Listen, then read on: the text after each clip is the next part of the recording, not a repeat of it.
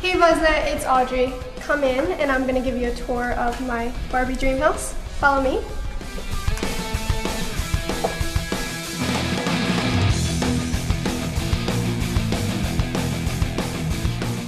So this is my living room slash dining area.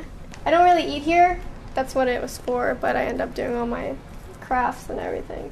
And as you can see, we have the walls here that are striped candy cane-like, and anybody can do this if you get 2 things of paint, tape, and a ruler. Basically, you just measure however thick you want it to be, and you can do tape and paint it a color and take the tape off and paint this color. And it actually took a really long time, I'm not gonna lie.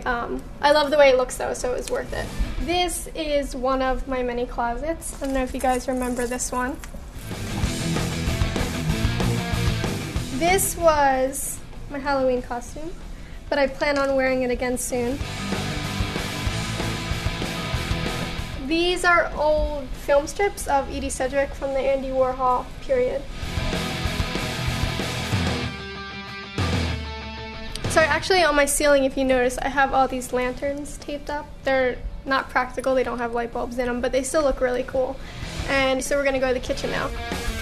This is my Barbie wall. It's actually sticker frames with portraits of Barbies in them. And this is my favorite. It's the Rebel Barbie. She looks like she had a very long night the night before. So this is the kitchen.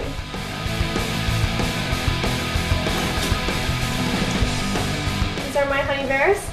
And I actually specifically buy honey in a bear container because when it's all done, I'll like put tea in it or like a hot drink and take it with me. Oh, this is a portrait of my friend Fetus, who lives in Philadelphia, and it freaks everyone out and they ask me why I have to have this guy here. Here is my Hello Kitty toaster, and it's supposed to imprint Hello Kitty on your toast, and it doesn't. False advertising. So I think that's about as exciting as the kitchen's gonna get, so we can go check out my bedroom now.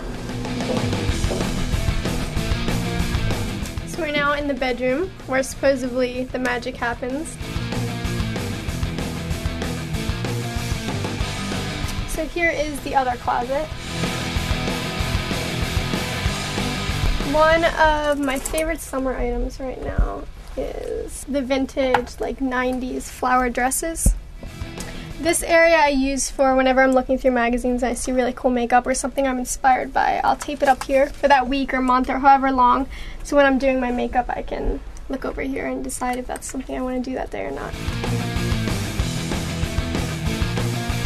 And this up here is where I keep all my accessories, like hair bows and necklaces, jewelry, sunglasses. So we're back in my bedroom. This is like my little energy table, and I have incense and sage and candles and Buddha and rosaries and everything. This is actually a photograph of my grandmom when she was super young, and she's making tea in a prom dress with flowers in her hair, and that's basically my entire life. And this is the bed, which is full of stuffed animals, and it's actually pretty comfortable. And these are basically clothes from shoots or events, the kind of stuff you can only wear a few times. This is actually one of my favorite dresses ever. I got it.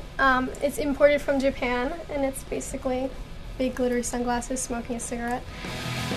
This area is kind of like my bulletin board of all my memories and photos and friends. And here is a photo of me when I was 17 when I used to BMX. Pretty funny. So this is my bathroom. You come in, you can see that I really like products. So I have a whole windowsill full of bubble baths and lotions and you name it, I have it. And Kelly Osbourne had a bathroom with big bubbles in it.